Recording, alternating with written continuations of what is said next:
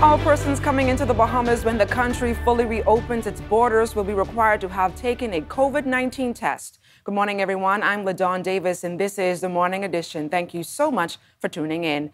Those comments from Tourism and Aviation Minister, the Honorable Dionisio de Aguilar, during his contribution to the budget debate. He suggested that an uptick in COVID-19 cases in the United States has played a factor. The decision comes after the former Minister of Health, as well as the Consultant Physician Staff Association, said no one should be allowed into the country without taking a COVID-19 test, and the rule that applies for residents should apply to visitors.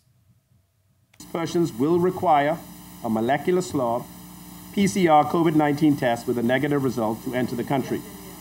Given the spike in the number of positive COVID tests in the United States, and the uncertainties surrounding just how many cases will require the hospitalization, the government of the Bahamas has decided to maintain the current status quo until further notice.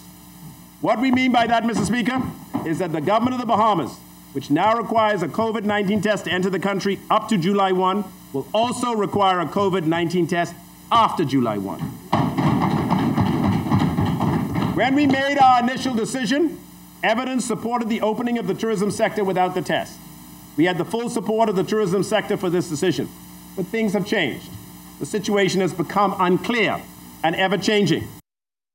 De Aguilar says the Ministry of Tourism has also seen its budget cut by nearly $14 million, or 19%, a cut from $73.6 million for 2018 to 2019 fiscal year to $59.6 million 2019 to 2020.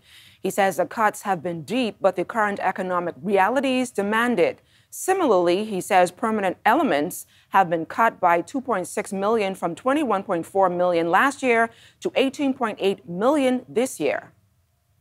This was the result of over-budgeting for that line item in the 2018-2019 budget due to simply adjusting personal emoluments upward every year, year after year, without consideration for retirements and resignations. When I ordered an in-depth analysis of this line item, because it didn't make sense to me, because I'm an accountant, the over-budgeting was discovered, and this year's number better reflects what the cost will be for the upcoming year. To be clear, Mr. Speaker, there will be no reduction in headcount in the Ministry of Tourism, just more accurate, more precise budgeting for the personal emoluments line item.